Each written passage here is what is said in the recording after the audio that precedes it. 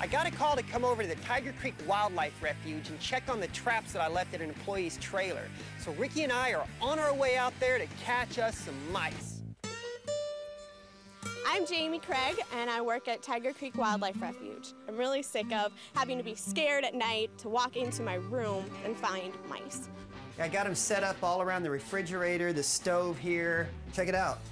I got one, yeah. Went through the trailer, we found a lot of mice in the kitchen. Oh yeah, look at this guy. All right, Jamie, I set some traps up in your room. I'm gonna go take a look at those. This was the area you were having trouble with over here? Yeah, yep. All right, let's see.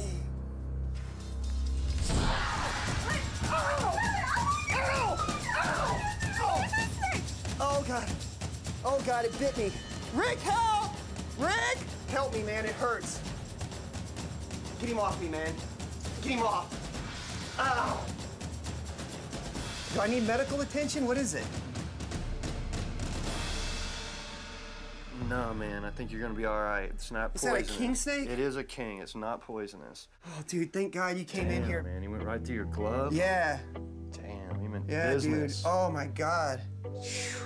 Dude, look at me, I'm freaking shaking, man. Yeah. I didn't even check on Jamie. She's probably scared to freaking death. Well, I heard her screaming that there was a snake, but I didn't get it. I didn't get what she was talking about.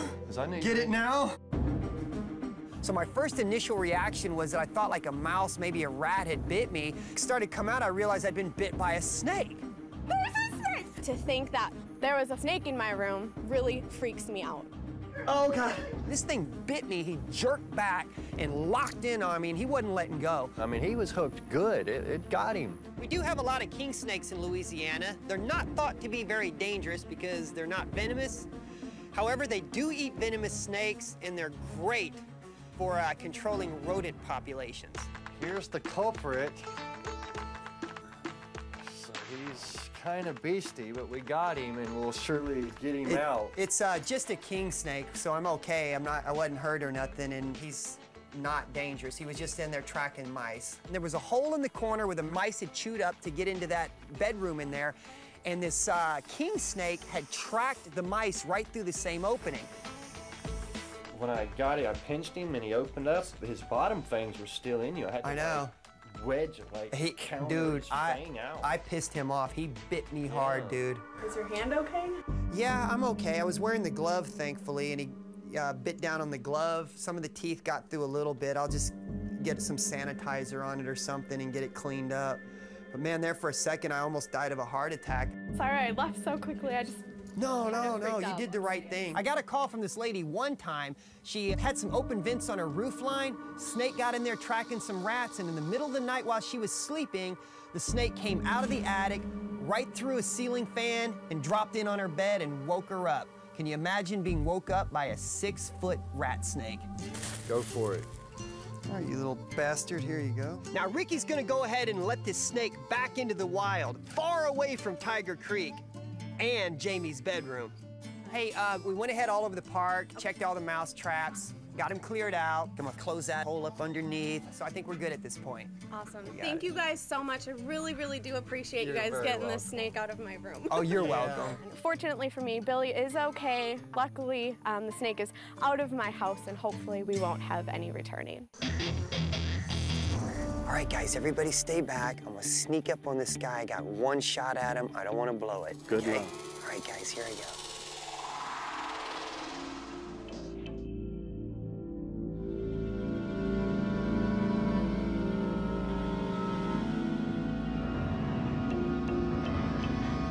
Snakes can be so camouflaged, man. They look just like sticks.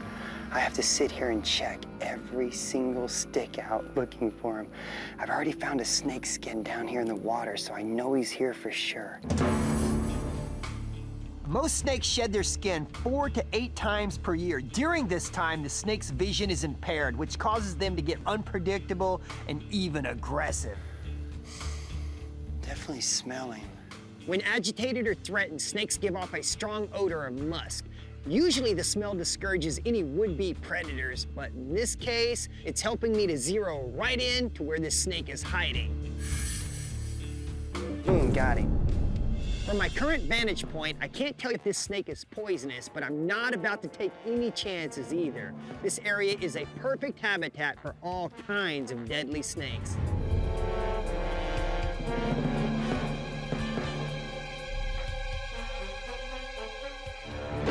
Got it. Got the first one, and let's see what it is. Whoa! I've lost him! Everybody get back!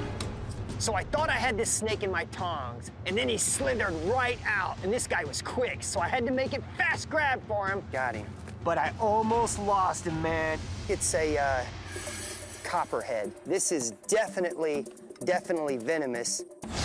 You can tell a venomous snake from a non-venomous one by looking at its eyes. If the pupils are round like a person's, the snake is non-poisonous. But if they're slitted like a cat's, then it's poisonous.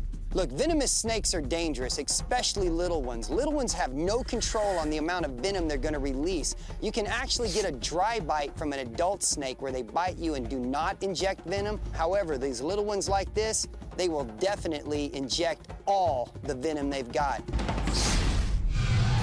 I'm gonna go ahead and use this bucket and get him out of here immediately. Ooh, man, he's nasty. Well, the one I called you about, he's that ain't him, right? That ain't him, no. All right. No, sir. That's all right, I'm going back in. I'm gonna try to find the one we're looking for. Hope you catch him. Even though I caught that copperhead, I've still got to catch that big snake. So it's back to the pond to try to find this guy. But I've got to keep my eyes open. As I've just learned, this pond has got some nasty surprises. I see him, guys. All right, look, man, I finally found this snake. He's big, he's dangerous, and he's got the advantage. I got to go down into a hole about 2.5 feet, drag him out of there. Woo! Got his ass. There he is. God almighty, that's him. Yeah, what's up, buddy? Yeah. Oh, yeah. He's non-poisonous, though. This one is just a yellow-bellied water snake. They get very big, they are very aggressive, and have a nasty bite.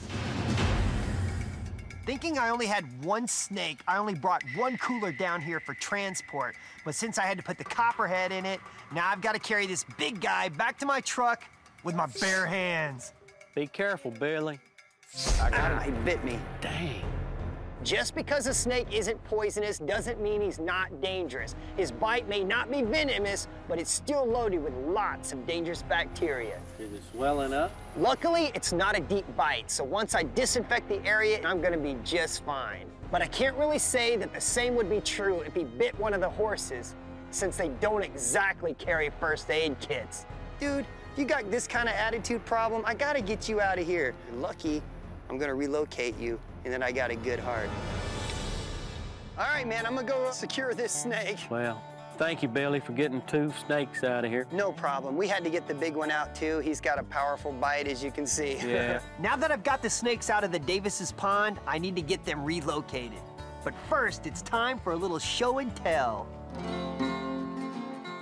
Sure, oh, my God. What do you guys have? Well, I got this one. Oh, my God. Keep it away from me. I hate those things. Poor Miss Davis, when she sees me walking up with this big 4.5-foot snake, she had a heart attack, took off running. I wish I could tell you he doesn't bite, but I would be lying. He's got my blood in his mouth. He bit me in the hand. Are there friends still down there? I think I got him cleared out. I spent a lot of time down there, went through everything. Y'all only knew of one snake. I found 2. Now, I'm glad you got him. You can have at him. All right. Hey, buddy.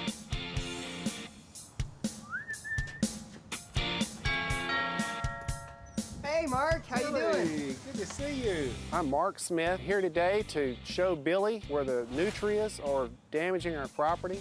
Well, Mom just called me and told me you were having an interesting problem. Yeah, the nutria are back. All right, well, I'll check on that. Mark's been battling several nutria for almost 8 years now, and every time he thinks he has them licked, they turn up again. I hope this time we lick them for good. Billy, I tell you, it's just gotten worse and worse. Right here. Wow. I was like walking along here and all of a sudden just squaring it, boom. And watch this, watch how far this goes. I think there's not a snake in there. Nutrias dig these big basketball-sized holes where they make their dens and have their babies. Trees cave in, people lose a lot of property quick. What I'm doing right now is wiring these traps open, and then I'm gonna go ahead and put the fruits kind of around the trap to get the nutrias used to feeding around them and comfortable. And then when they think it's all safe, then bam, we got them. Nutria are aquatic animals, very much like our friend the beaver. They spend most of their lives in the water. I'm taking these apples and I'm crushing them, mainly because it's easier for the animal to eat it and enjoy it.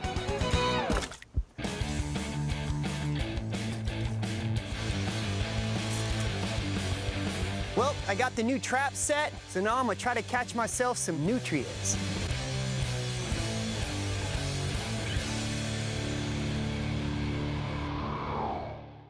Got a call from the office that there's something caught in my traps out here. So let's see what we got here. I'll be damned, look at that. 2 nutrias in the water. All right. What's up, dude? Dude, jumping around like that ain't gonna do nothing but bust your head wide open. So you need to chill, dude. Oh, you wanna ball up on me? Ah, to yourself, dude. Uh-oh. This one almost got away. Look at that. My trap. Damn, he was fighting. If you don't check your trap setting, check every detail, you could lose your animal. They got these huge friggin' teeth, man. They could take your finger off for sure if you get it in there. And they got these webbed feet for swimming. And part of the problem with it that Mark was having is he's losing soil off the back of the shoreline on his property here because these dudes, using them webbed hands, they're digging and pushing all that soil out into the lake, and that's why the back of the property is collapsing. These dudes are fantastic diggers. I'm gonna go ahead and take these 2, relocate them to a more suitable property. Boy, you like me, don't you? Keep looking at me. As I was removing the nutria, I noticed some netting that Mark had laid down to try to catch the nutria himself. When you leave an old trap laying around, something's gonna find its way into it. You really should make sure to remove all old traps. It's a water snake, and he's about to die. I don't know what happened to him. An added bonus is I had a snake. At first, I thought he was dead. He wiggled a little bit, I cut him out of the net, and then when I started to free him a little more, he bit me in the finger. Ah, that hurt like hell. See, I got a snake bite there. And you know, the dude got hung up in this net. Snake gets caught into the net by accident. Billy tries to be a nice guy and free the snake. Snake bites Billy in the finger. Pissed me off. You know what? I'm still gonna let this guy loose. Fortunately, that was not a poisonous snake. It was a yellow-bellied water snake, which are very common in this area. They're good for the environment, and they actually are good to have around because they kill rodents. So since this snake's not poisonous, I'm gonna go ahead and let this little guy go back into the wild. I'm finally able to grab the gator, and instantly he starts freaking out. He is not happy about being drug out of this water and wants to fight me every step of the way. Oh, he's heavy.